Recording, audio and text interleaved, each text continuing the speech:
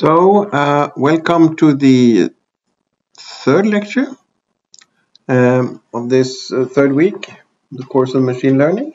The theme of this lecture will be Bayes or Bayesian belief networks. So starting with the general characteristics of a representation, a Bayesian belief network, abbreviated BBN, has a number of synonyms. You can call Bayes network, you can call Bayesian model, you can call it only belief network, you can call it a decision network, or some lengthy elaboration like probabilistic directed acyclic graphical model. So essentially BBN is a probabilistic graphical model representing a set of variables and their conditional dependencies. And as a structure, it is a directed acyclic graph, or DAG, abbreviated DAG. So a BBN enables us to model and reason about uncertainty. BBNs accommodate both subjective probabilities and probabilities based on objective data. But in both cases, we talk more on asserted probabilities rather than probabilities based on frequencies. The most important use of BBNs is in revising probabilities in the light of actual observations of events.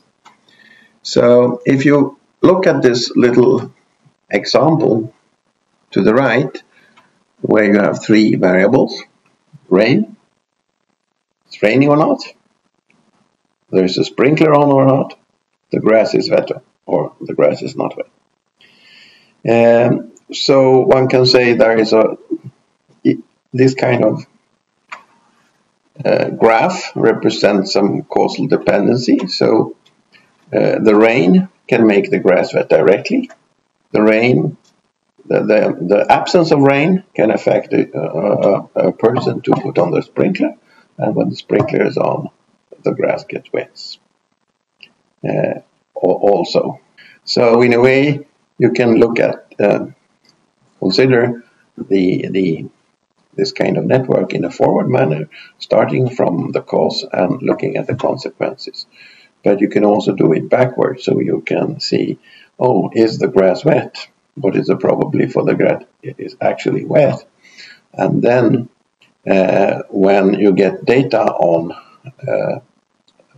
how wet the grass is, you can infer probabilities of the likelihood of certain courses, whether it's more likely that the sprinkler was on or that it was really raining. So the backward reasoning here is more of the end purpose of this kind of representation. So one key theorem from probability theory is called Bayes' theorem. This theorem has a fundamental importance for the way we want to use Bayesian networks for problem solving. Actually, Bayes' theorem talks about a situation where we have two variables, A and B, where B is dependent on A, or we can say A causes B. So there are three kinds of probabilities that can be considered here. It's the independent probability of A, we call it P of A. And similar for B, we have the prior probability of B, which means considering the probability for B in isolation. Then we can talk about the conditional probability. So we can talk about the conditional probability for B given A, and vice versa, so the conditional for A given B. Finally, we can talk about the joint probability for both A and B considered together. The joint probability for A and B can be proven to be computed as the multiplication of P and A and the conditional probability of B given A. What is more interesting is how we can reason in this kind of network backward. So it's the case that for many domains, it's more likely that we know there are data to support the conditional probability for B given A, which means is in the forward direction, reasoning from cause to effect. So therefore, it would be very practical to have a theorem that can infer the opposite probability, the reasoning from effect to cause, instead of directly observing it. So, unhappily enough, the Bayes theorem does exactly that. So, what the Bayes theorem says, that we can infer the conditional probability of A, the cause, given B, the effect, to be exactly the conditional probability of B given A times the prior probability of A divided by the prior probability of B. So the intuitive meaning, of course, then is that Bayes' theorem really defines how one can infer a conditional probability for a cause given a probability of a symptom. What you can see to the far right is just a graphical, intuitive way of defining the kind of proof that can be given for this theorem. So let's now look at the core components of this representation. So nodes represent variables in the Bayesian sense, as described earlier. Can be observable quantities, hidden variables, or hypotheses. Edges represent conditional dependencies. So each node is associated with a probability function that takes as input a particular set of probabilities for values for the node's parent variables, and outputs the probability of the values of the variable represented by the node.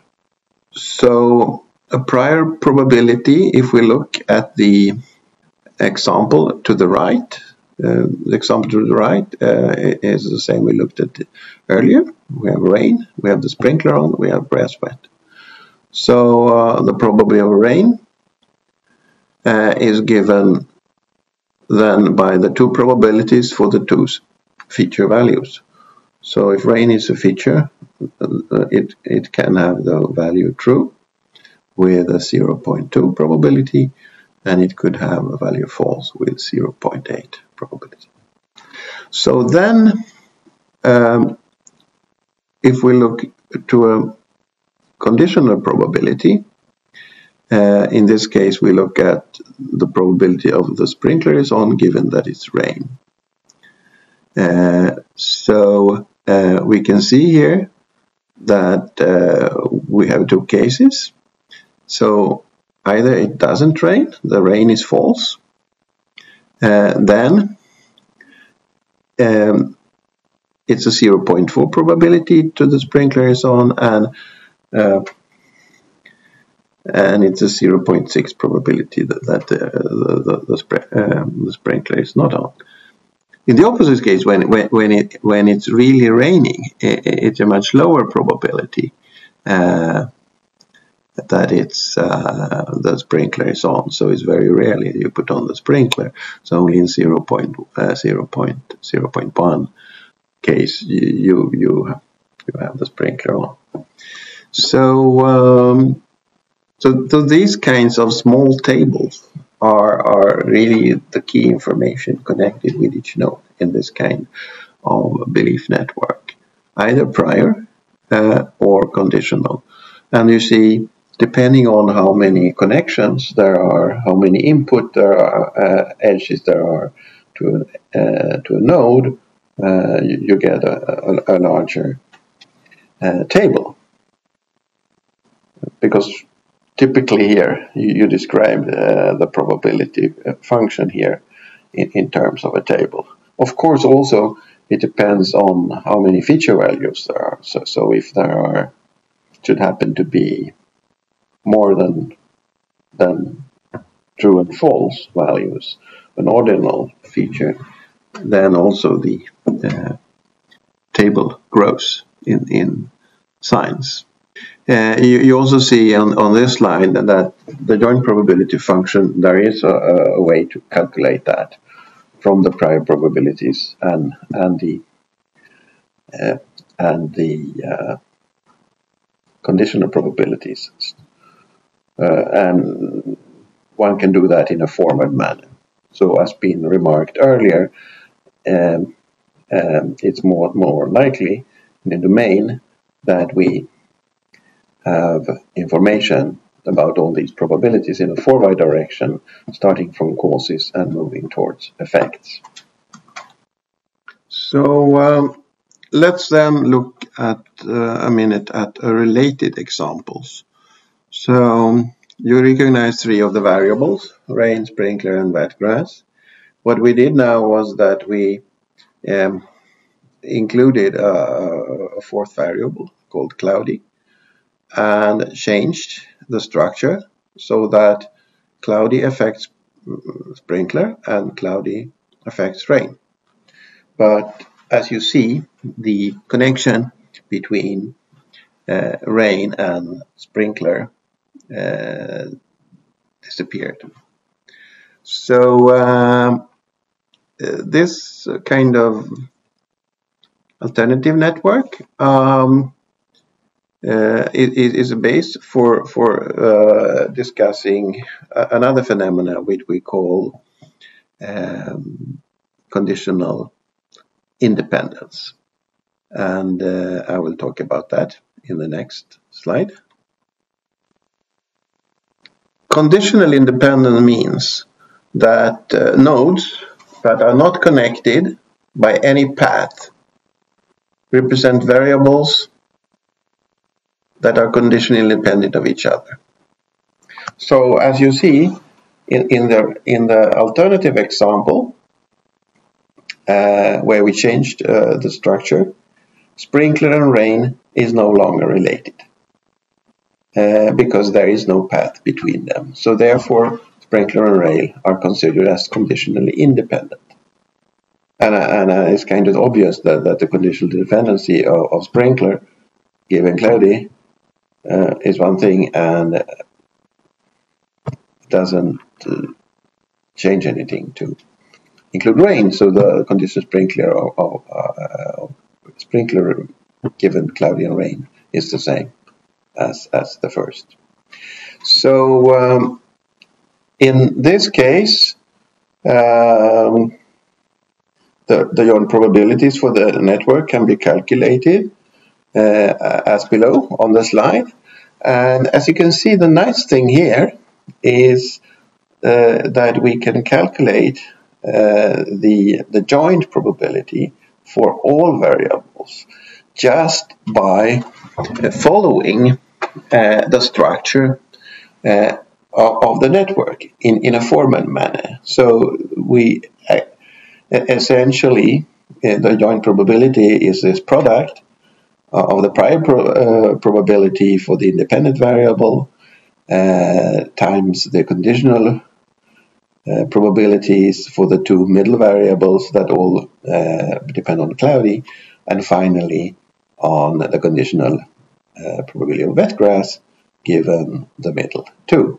So this is a nice property of this kind of networks, that we can do this kind of forward reasoning just following the structure of the network and using the probability table or probability function in each node.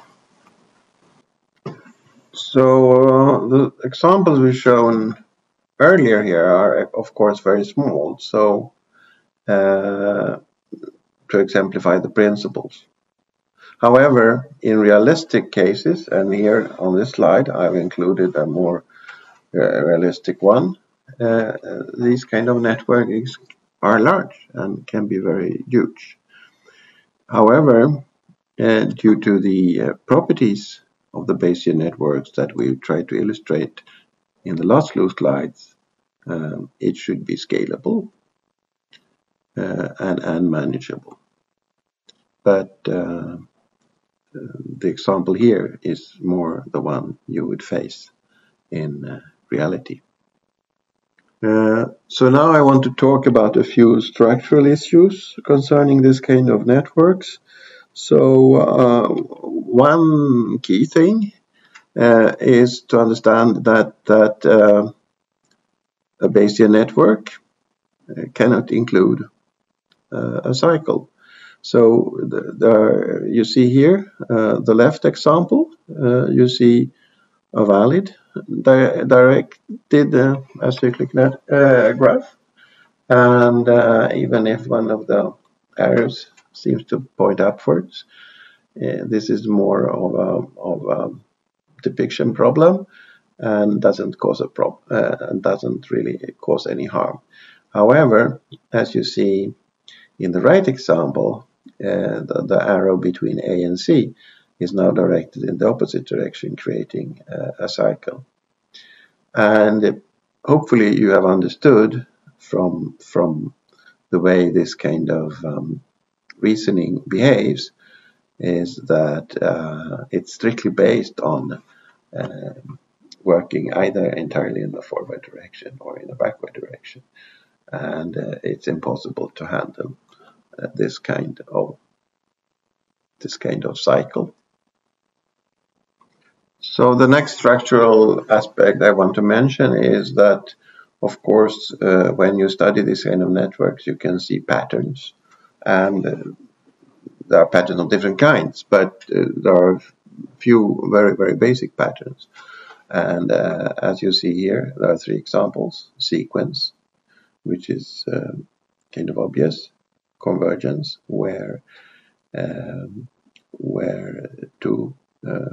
two variables cause a third, and divergence, where one variable have two causes. So at this point, we will not do much about this, and it doesn't really.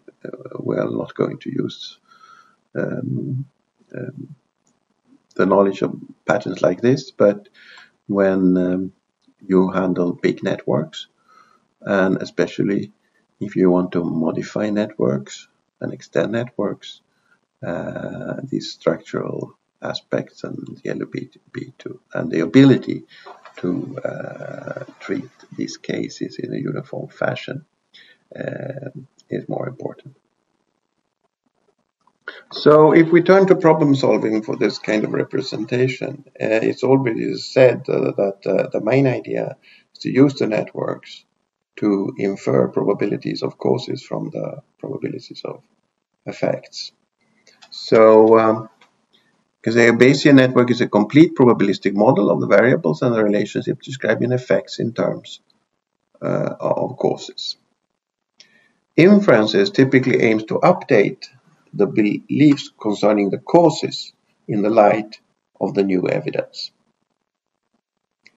So backward inferences in a Bayesian network can be viewed as the answering of queries about the state of a subset of variables, the hypothesis variables, or the variables that are the potential causes, when other variables are observed, typically those considered the evidence variables. And the main vehicle for making this inference in the backward direction, so to say, is the use of Bayes' theorem, which actually states that the conditional probability of the hypothesis given some evidence is equal to the conditional probability of the evidence giving the hypothesis times the prior probability of the evidence divided by the prior probability of the hypothesis. So this Bayes' theorem enables the carrying out of one inference step backwards in the structure. But because of the homogeneity of the structure, this kind of inference can be recursively applied throughout the whole structure using the Bayes theorem in each step. So what does learning mean in this kind of representation? Yeah, actually there are two kinds of possibilities for learning. One kind of learning we call here parameter learning. And as you understand, the only parameters, basic parameters that we have are the conditional probabilities given a fixed variable structure. So we then assume we have a fixed number of variables and we have a fixed number of edges connecting the units corresponding to the variables. And for every node, we have this kind of table that describes the probability function for the conditional probability for that node. And essentially, the low-hanging fruit here is, of course, to be able to manipulate and enhance the quality of these tables across the network, so it better reflects an adequate decision making for the domain.